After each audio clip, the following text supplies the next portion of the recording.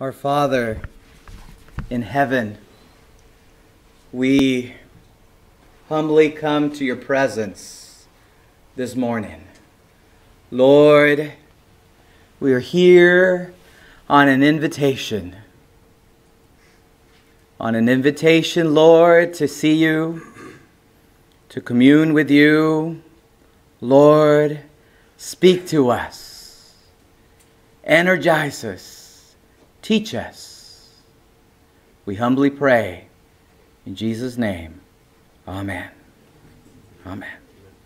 Story begins in 1818. Ignaz Philips Semmelweis was born into a world of dying women. The finest hospitals lost 1 out of 6 young mothers to the scourge and the scourge of bed-child fever. A doctor's daily routine began in the dissecting room where he performed autopsies. From there, he went on his way to the hospital to examine expectant mothers without ever pausing to wash his hands. Dr. Semmelweis was the first man in history to associate such examinations with the resultant infection and death. His own practice was to wash with a chlorine-based solution, and after 11 years and the delivery of 8,537 babies, he only lost 184 mothers, about 1 in 50. He spent the rest of his life lecturing and debating with his colleagues that fever is the cause by decomposed material. He said, I have shown how it can be prevented. I have proved all that I have said. But while we gentlemen talk, women are dying. I am not asking anything worth world-shattering. I'm asking you to simply wash your hands. But virtually no one believed him. Doctors and midwives had been delivering babies for thousands of years without washing their hands, and no outspoken Hungarian was going to change that now. Semmelweis died insane at the age of 47. His wash basins discarded, his colleagues laughing at his face, and the death rattle of 1,000 women ringing in his ears. In Scripture, we have several references relating to bathing, washing, and cleanliness. The Hebrew word to bathe does not distinguish between bathing a part of the body like the hands or the feet or the whole body. In the Old Testament, most mentions of bathing have to do with ritual washing, although bathing for cleanliness is noted.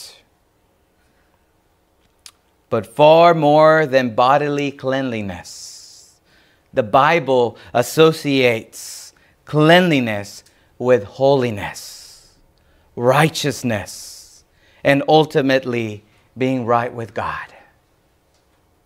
And now we turn to the story, John 13. Do you have your Bible? Let's go to John 13. Open up Scripture.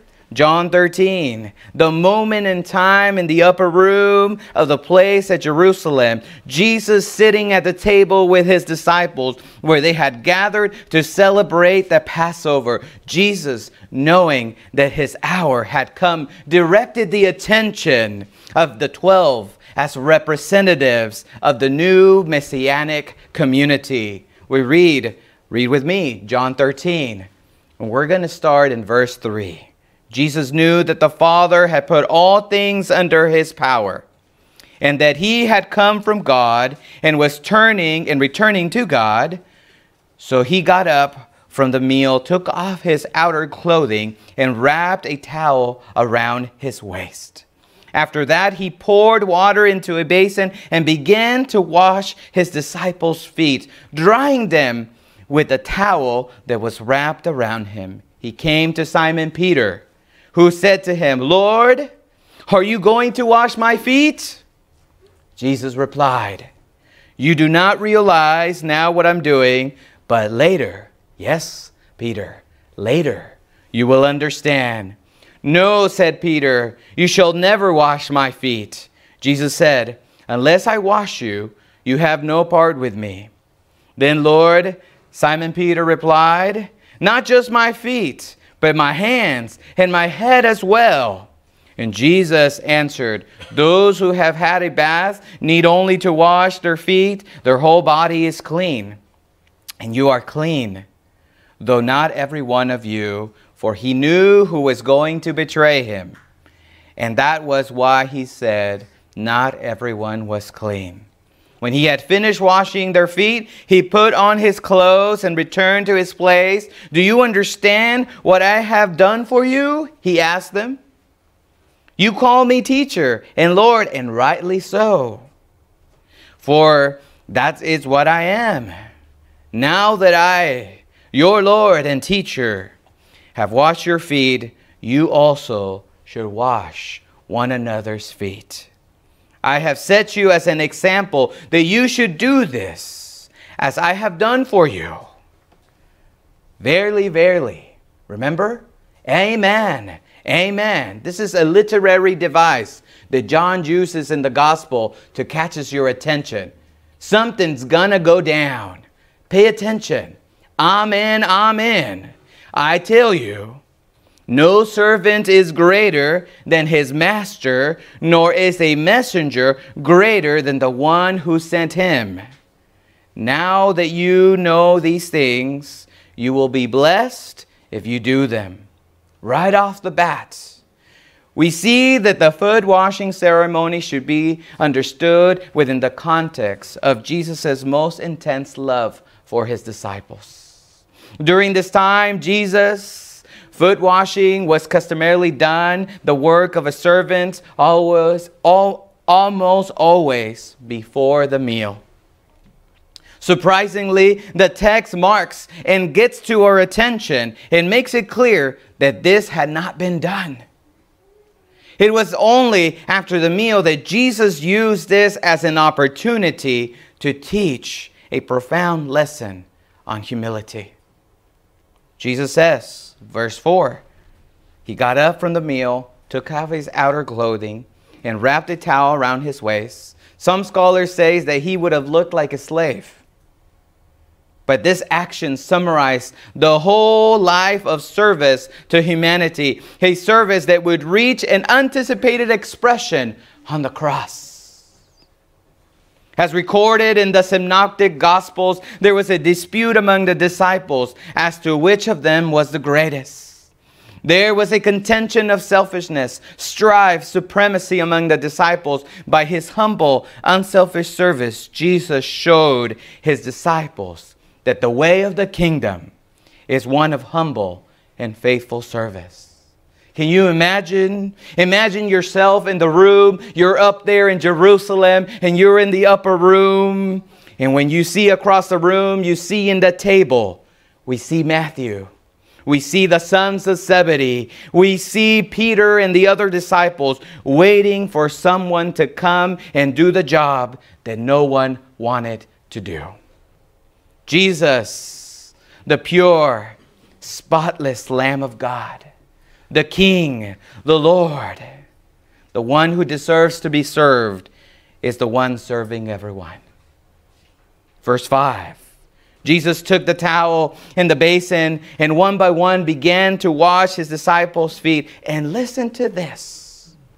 According to Jewish custom, extending back probably to the time of Jesus, people generally bathed before attending the feast and would only need their feet washed from the dust of the journey to the feast.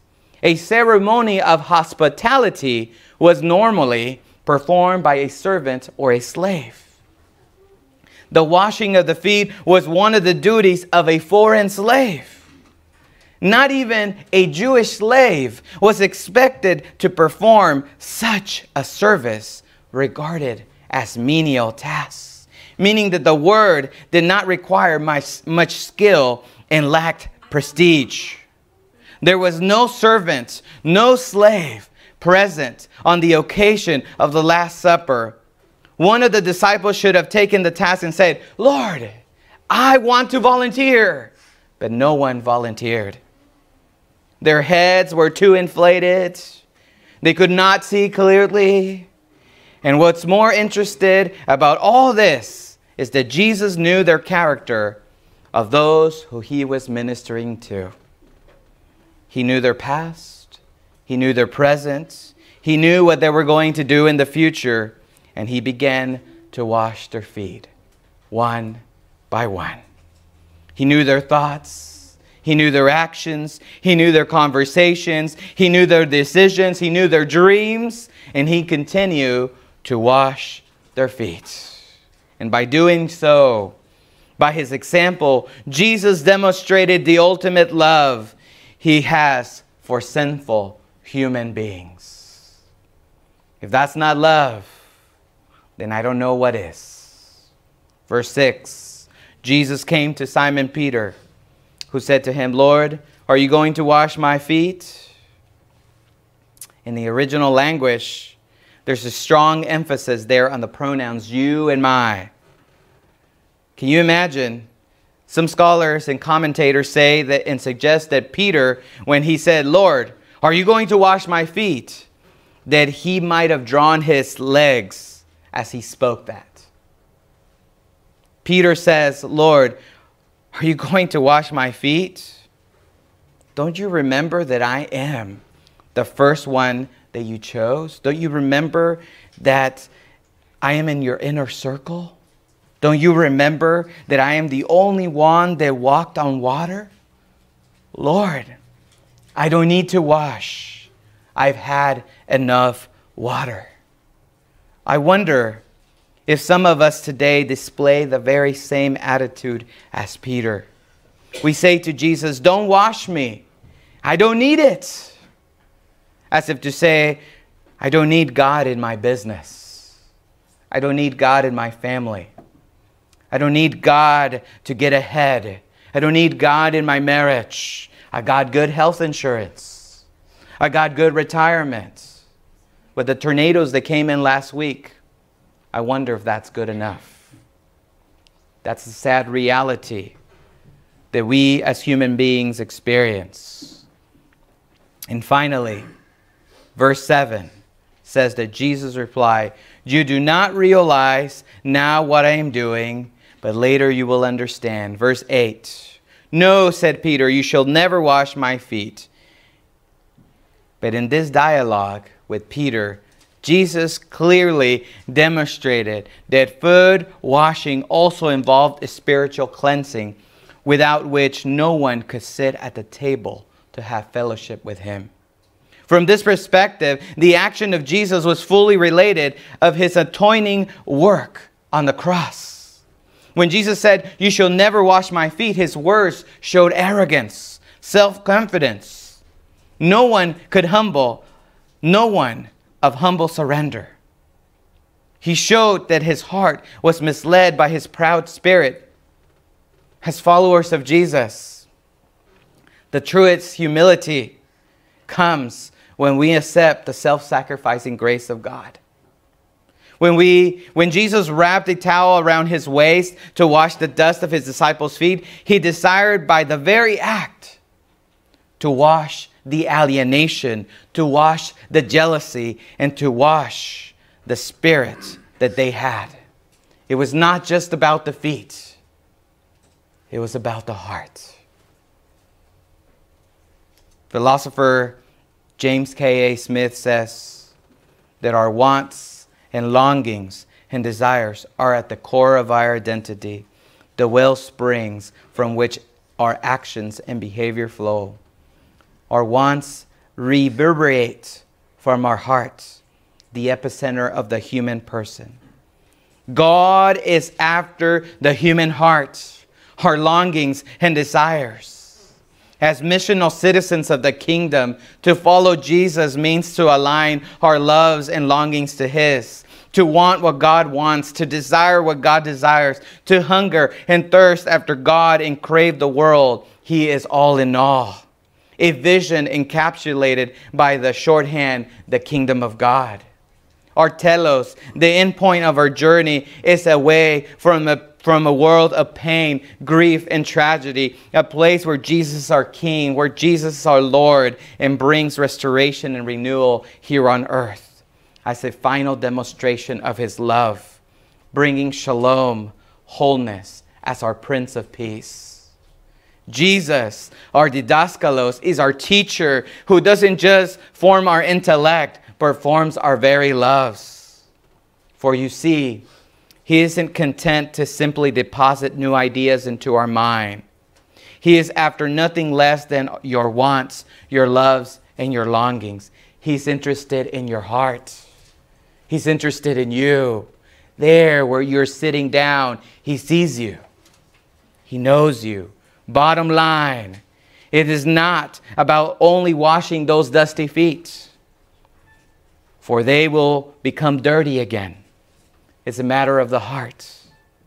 Verse 9 says, Then Simon Peter said, Lord, not just my feet, but my hands and my head as well. Because that's the moment when he realized that by refusing Jesus, he would have no part with Him. Maybe this morning, deep inside of us, we're holding pride, selfishness in our heart. We have things in our lives that are driving us away from Jesus. We know we are not right with God. We know we're not right with Him. Yet we are unwilling to let Him in, to cleanse us in such a way that He can only do. MPC, let us grow in humility and love, surrendering our lives in faith to Jesus, allowing Him to transform our character, our life, our hearts. This story is an invitation to let the God of heaven wash you completely, to let the waters of Jesus Christ flow down like a flood and make you perfectly whole. And if you do, then you will be able to say like King David, Create in me a pure heart, O God, and renew a steadfast spirit within me. My sacrifice, O God, is a broken spirit, a contrite heart. You, God, will not be despised. This is our prayer today, Lord. I give you my life. I will allow you to wash me completely, to renew me. I want to make things right with you. It's over. I'm done fighting. The showdown is now. You know me, Lord. I'm here. Let's pray. Our Father in heaven, we surrender ourselves to you. We're done fighting. We're done running. Lord, do in our lives the things that we cannot do for ourselves. Renew us. Transform us. Clean our heart. Live in us. We humbly pray. In Jesus' name, amen. Amen.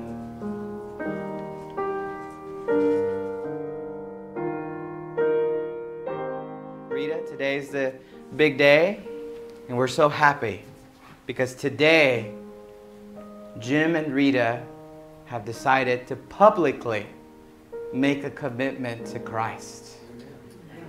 Today is the day. I know that we have talked about this for several weeks, and I'm sure that you guys have been waiting for this for a long time. The story is long. The journey has been long.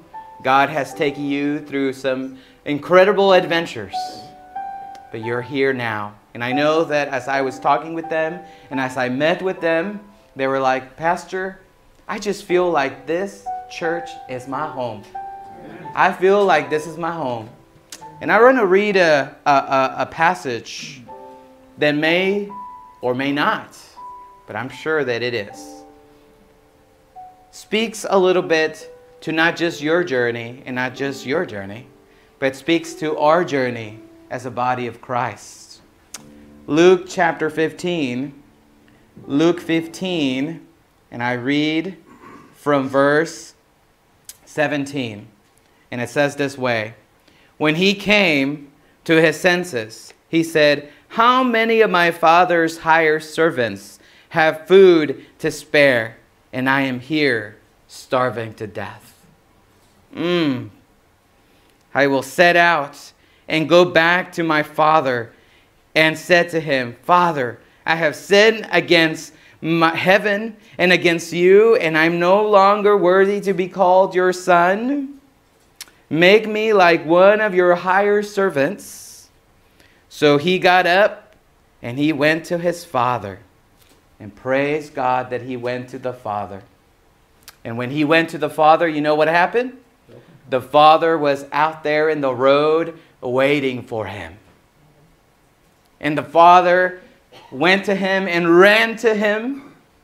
And he hugged him, embraced him, clothed him, put a ring on his finger, and said, welcome home, son. It's the same thing that Jesus does for us. It's the same thing that Jesus said, Jim, welcome home. Rita, welcome home. And God comes along the road, and he comes and hugs you and embraces you. How many of us have been praying for Jim and Rita? Raise your hand. You can put your hands down. See all those people that have been praying for you? Have been praying for this decision to happen? So at this moment, what I want to do is just go through the vows, read the vows, and then I know that you said to me, Pastor, I've heard those before. But we're going to go through these, and then you can grab that mic right there, and then you just say yes, or I do, or whatnot, and then that way we can go from there. So, Jim and Rita, do you renounce the world and the sinful ways and have accepted Jesus Christ as your personal Savior, believing that God, for Christ's sake, has forgiven you of your sins and giving you a new heart? Yes, we do. Praise God. Amen. Do you, Jim and Rita, believe that the Bible is God's inspired word, that the only rule of faith and practice for the Christian, and you make a covenant to spend time regularly in prayer and Bible study? We do. We do. Amen. Do you, Jim and Rita, believe in the church organization and its purpose to support the church with your tithes and your offerings and your personal effort and influence? We do and will. Amen. And finally, Jim and Rita, do you believe that the Seventh-day Adventist Church is the remnant church of the Bible prophecy, and that the people of every nation, race, and language are invited and accepted into fellowship, and you desire to be a member of this local congregation of the World Church? Yes. Amen. Amen. So this moment, what we're going to do is we're going to do a special prayer of dedication. And actually, I think we should do the vote right now, and then we'll do the prayer. So does someone make a motion to accept Jim and Rita as members of the Seventh-day Adventist Church? Amen. Do we have a second? Motion is passed. Amen, amen. So now, let's go ahead and pray. And so I want to ask you, if you have been praying for Jim and Rita, and you want to continue praying for them in the next 30 and 60 days from now, because I know even though there's joy in heaven and we're rejoicing and we're happy, there's another side that's not happy. So right now, they need our prayers. So if you want to commit to God, before God and these witnesses, in the next 30, 60 days, you want to pray especially for Jim and Rita. Would you stand? Making that commitment that you want to pray for them? In the next 30, 60 days, if you want to visit them and check on them and see, hey, how you're doing? Do you want to commit to that too? Great. Awesome. Praise the Lord. So now, where you are, eyes closed, head bow, if you can extend your hand towards them as just a sign that you are with them and that you are just on their side of commitment to you. If you want to raise your hand towards them as we consecrate them to the Lord. Our Heavenly Father, this morning we are here present and rejoicing in the great things that you have done in the life of Jim and Rita, and how you have been so merciful with them through their journey in faith. And we want to ask, Lord, that you will come into their lives, anoint them, protect them, Lord, and that you would put a hedge of protection, protect them from the fiery darts of the devil. And Lord, consecrate them for your service. That they would know, Lord, that you are with them, that you love them. The great sacrifice, the great payment that you have done was for them. Lord, may you continue to be with them as you have been faithfully all these years. Your timing is perfect. You know them more thoroughly than you know that they know themselves, Lord. And we ask all these things in Jesus' name. Amen. Amen. You may be seated. Don't leave yet. Party's not done yet. So I'm going to ask Beverly to come over, and we have special flowers for you. And then Bernard, we have a book for you. I know I kind of cheated, because I skimmed through that book to see what it said. And let me tell you, top notch. This real good book that will help you in your walk with Jesus. And inside of it, we also have a special note that it's just showing here the day in which you publicly gave your life to Jesus. And it's just showing the date there so that when you read this book, it can be a reminder to you of the commitment that you've done for the Lord, and that you may remain faithful to Him. And so let's just pray one more time. Lord, we love you. We are all in you, and we're rejoicing with heaven, the celebration of this great commitment. It's no longer private.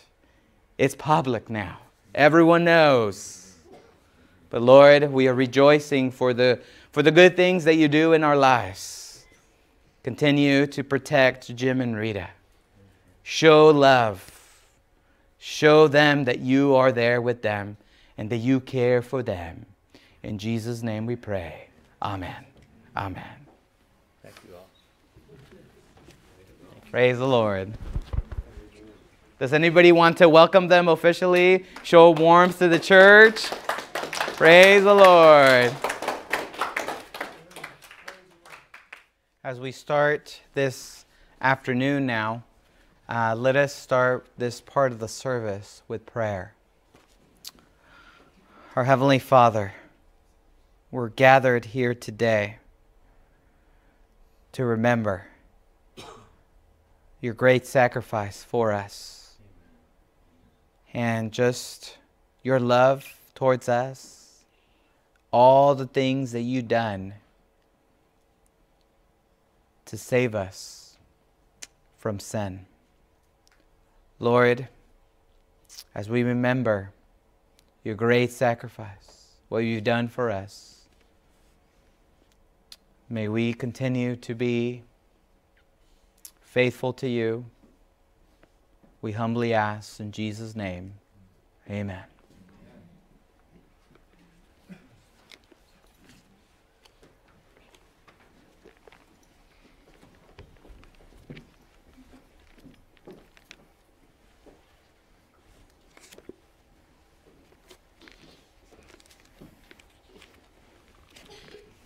Scripture reads in 1 Corinthians chapter 11, 1 Corinthians 11, verse 23. For I have received from the Lord what I have also passed on to you. The Lord Jesus, on the night he was betrayed, took bread, and when he had given thanks, he broke it and said, "This is my body, which is for you. Do this in remembrance of me." At this moment, we'll ask Bernard to pray for the bread. Those who are able will kneel here in the front. If you wish to kneel there where you are.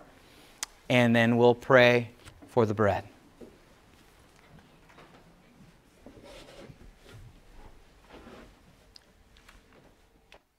Heavenly Father, we stand amazed at your sacrifice for us, beyond our comprehension. And Lord, we are so grateful, for without Jesus we would have no hope. But he is our blessed Redeemer. He is our blessed hope. We look forward to his coming.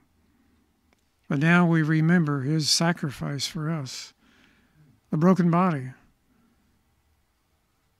the cruelty of the cross, but the greater cruelty of carrying our sins, which he willingly did for us, that those who receive Jesus may indeed have eternal life. Amen. We thank you and praise you in the precious name of Jesus. Amen.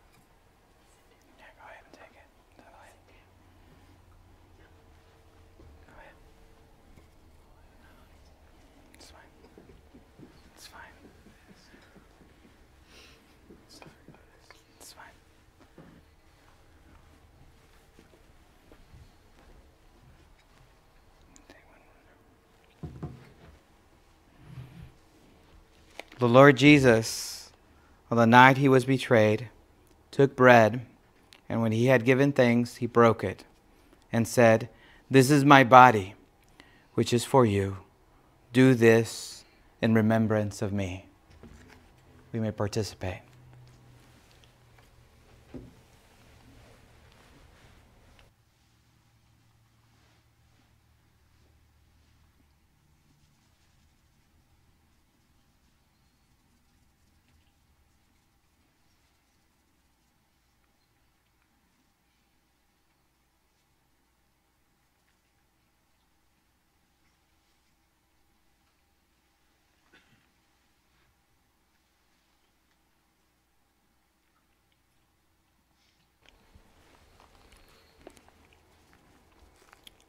First Corinthians 11, verses 25.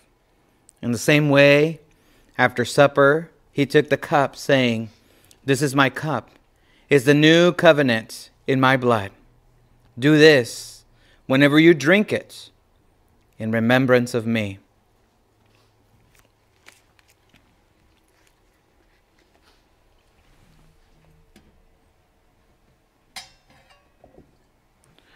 We're going to go ahead and pray. Those who are able will kneel here in the front, and we'll pray for the fruit of the vine.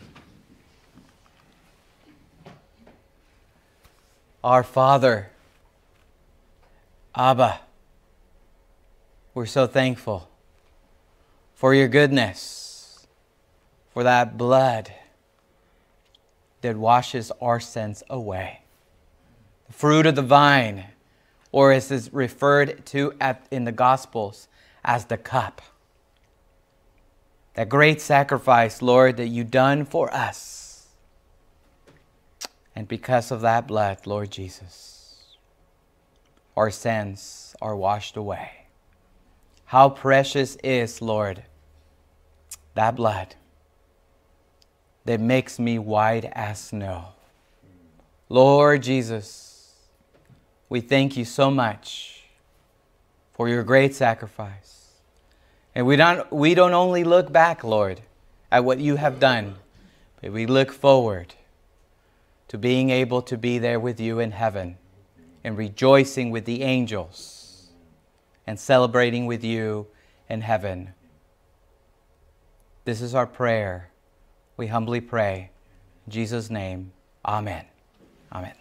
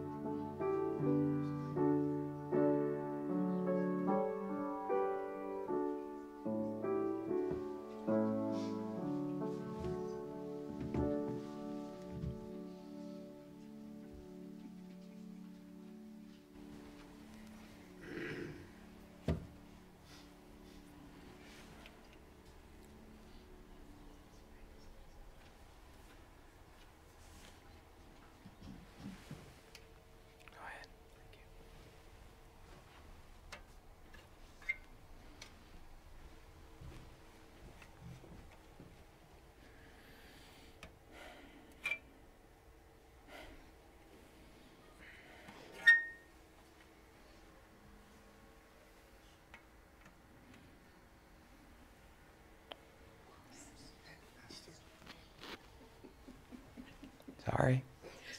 Thank you. I got you covered. Thank you.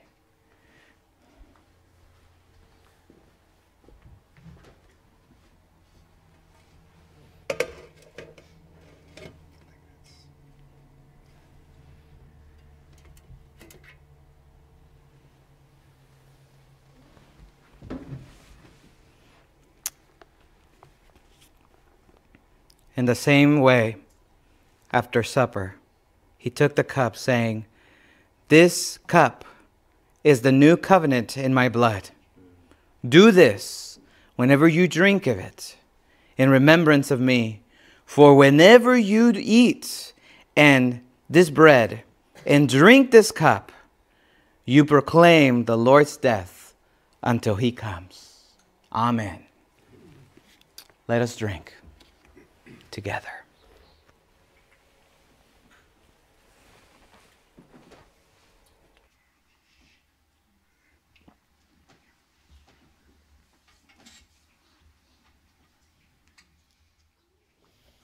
Let us pray. Our Father in heaven, hallelujah. Praise be to your name, O God. The great sacrifice that you've done in the cross for us, we can never repay. Such a great sacrifice. The only begotten Son, sent to earth to save humanity, to save a wretch like me. Lord, I was far away, stepping into darkness. But then your grace poured out and came, Lord, and washed me. And now I am made whole. I'm complete in you, Jesus. That is our prayer, Lord. Help us to continue remembering, to continue to be faithful in you, Lord, to abide in you, that you will abide in us. That is our humble prayer. We pray in Jesus' name. Amen. Amen.